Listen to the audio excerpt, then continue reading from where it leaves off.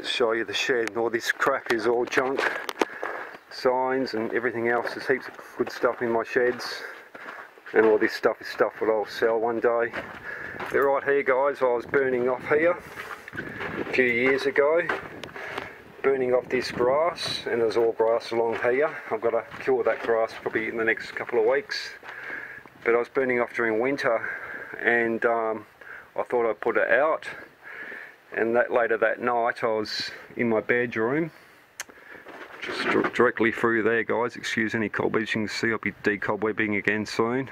But my bedroom window is just through there. Got 3 bedrooms in my house guys, and I sleep in my old childhood room. But yeah, I was burning off in the day, and about 6 hours later I was at night, about midnight, and I kind of woke up. Thank God I woke up guys, and I saw this flickering light.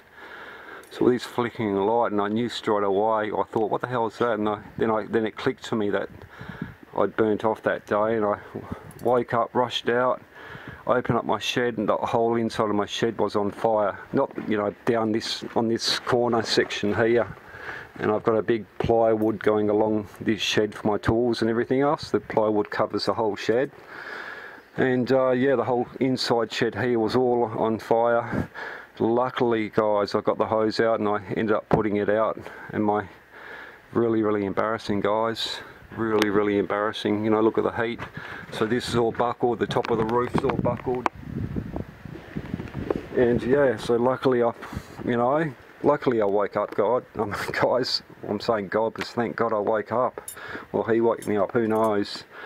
And yeah, managed to put it out guys, but far out. That was one of the scariest things what's ever happened to me at my house. Because this shed here is full of so much beautiful stuff, flammable materials, gas bottles, and a lot of other stuff guys. I always get sidetracked fellas, but before we start with this hay, I've got to put these ties inside my shed, and also that beautiful old 1900s door I found. I'm not going to be using that for a chook pen door guys, or a chicken pen door. It's too good to use it. I'll sell that in the markets or a garage sale one day. Anyway, just in my shed fellas. In my shed, look at all the crap in here guys. Look at all the crap in here.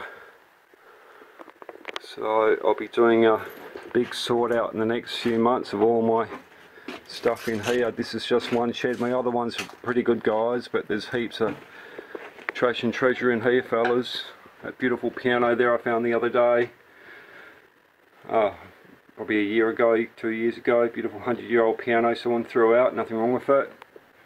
Someone died guys, and they cleaned out their house and tossed it out. But there's all beautiful stuff in here guys. Some of the stuff will be getting thrown out, but a lot of really nice rare stuff, and all my good, you know, heaps of good tools. And so we've got to sort this out in the next few months fellas. Next few months, when it cools down, there's heaps of goodies in these boxes here. And we'll open up this shed and show you quickly.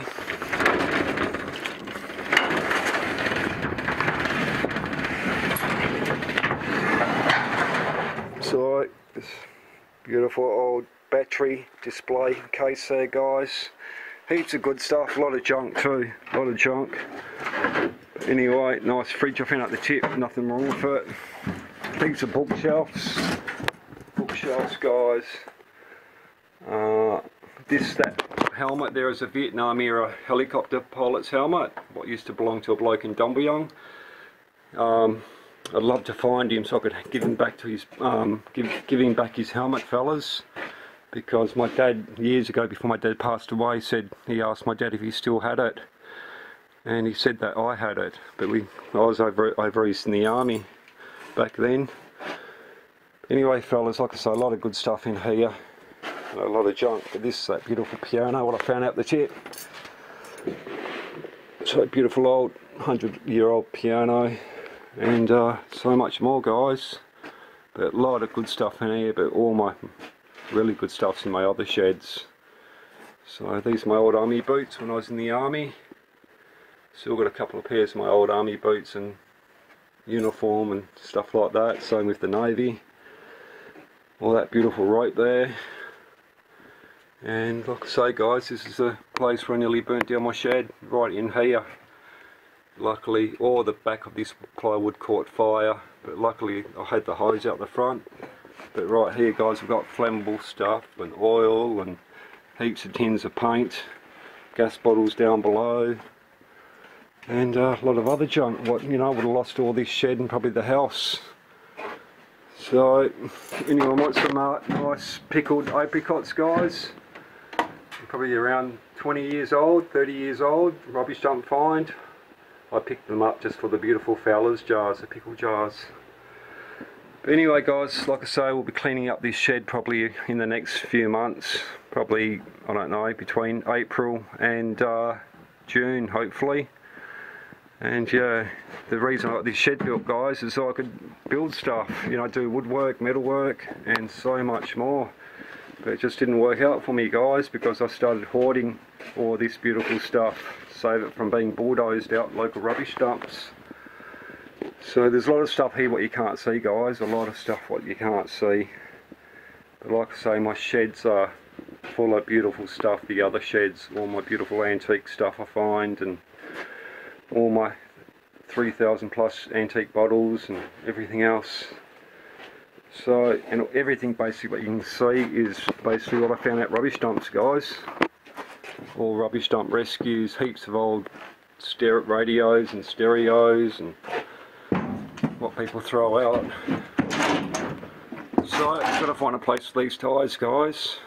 Like I say, one day I'll clean this out and then do a big garage sale. I'll go to the markets and sell it all so I can survive in today's rip-off society. Alright fellas, time to go and do a bit of gardening and unload my truck and trailer, and there's a heap of hay over there we're going to put in the garden.